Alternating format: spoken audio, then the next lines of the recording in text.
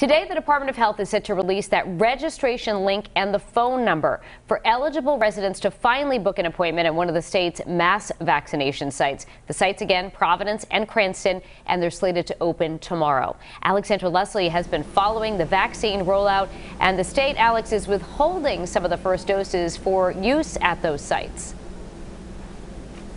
Right, so a Department of Health spokesperson tells 12 News that 7,000 to 10,500 doses would go to the two sites each week, adding that as more vaccine comes in, that number will be increased. So the Department of Health Director, Dr. Nicole Alexander Scott, says that the mass vaccination sites in Cranston and at the Dunkin' Donuts Center in Providence will have the capability to vaccinate hundreds of people per hour. For now, people 75 and older, along with anyone left in phase 1, like first responders, will be the only ones who could utilize these sites.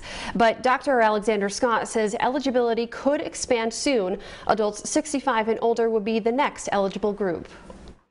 We will do it as soon as we get this up and running. We will definitely want to start going that route. There's no reason to hold back. It was a matter of having enough vaccine to start getting it out there, and then people will see us advance the eligibility shortly. And also happening later today, the Rhode Island House of Representatives COVID-19 Vaccine Task Force is meeting. The task force set to get an update on the state's vaccine distribution process. Live in Pawtucket, Alexandra Leslie, 12 News.